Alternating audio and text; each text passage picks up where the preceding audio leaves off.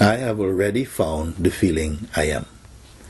The sensation I had when I realized I am was a strong river flow of energy. Okay, he says, the sensation I had when I realized I am was a strong river flow of energy.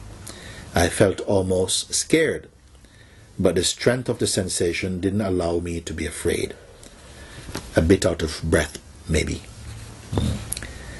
What I feel in my heart is that this realization allows me to experience life, in brackets material and spiritual, in a different way. Feels like freedom. However, I still hesitate. It's like when you are about to dive, you know how to dive, you know nothing can happen, you know it will be a wonderful experience, but still hesitation, you see. Can you make a comment about this? He's asking. This is she, Letitia. Okay.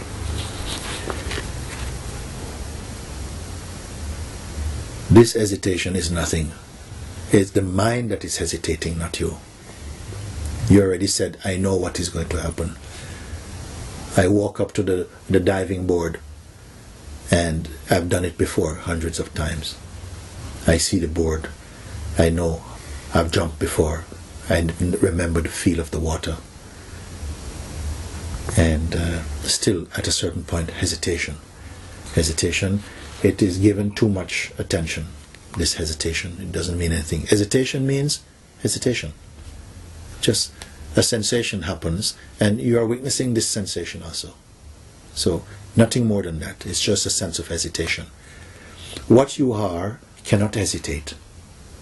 What you are, like space, it cannot hesitate. It cannot make a decision. Okay, I'm going to go for it. I'm going to go for enlightenment. This is not the self is speaking. His mind is speaking, you see. And in this world, the mind seems to be king. Mind seems to be king. Whatever mind says, everybody obey. But in the true place, the sage does not obey even a king. They say even a king must prostrate to even an illiterate sage. I don't know if you've heard this statement. Everybody bows before the king. But when the king meets a sage, he himself will bow. Why is this? Even in biblical times it's like this. So let mind hesitate, let mind desire, but you are the witness of this desiring, of this hesitation. But if you start to feel, oh, I don't want to feel the feeling of hesitation, then you are ready to sign a contract with your mind. And if you sign a contract with your mind, you have to become like mind. Then you are like-mindedness. But if you remember that this is just another sensation, as any other thought, any other concept, it's equal. It's equal in weight. But if you touch it, that, oh, I hesitate, and so help me to not hesitate, then you put weight onto this thought, and it becomes something heavy. It's just a sensation, nothing more. So whether you go to this diving point and you feel joy, exhilaration, or hesitation, doesn't matter. It's just a sensation.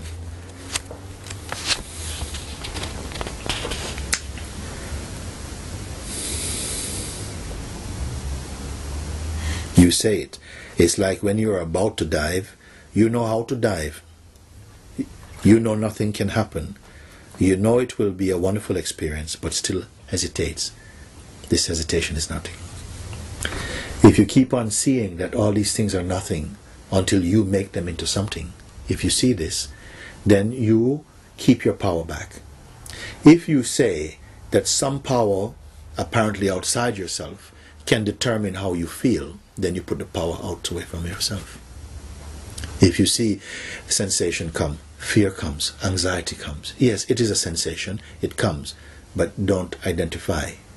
Even if this energy is in the body shaking, still let it shake. You don't have to identify. And it will make all the difference to you. Because if you identify with it, you're going to have to find the antidote to this fear. If you don't identify, it is just a movement and it will pass. Hold on only to yourself, who is the witness of this movement. Any number of movements might be waiting in queue to stand in front of your attention. They will come and go. You're not the one that come and go. That's all you need to know.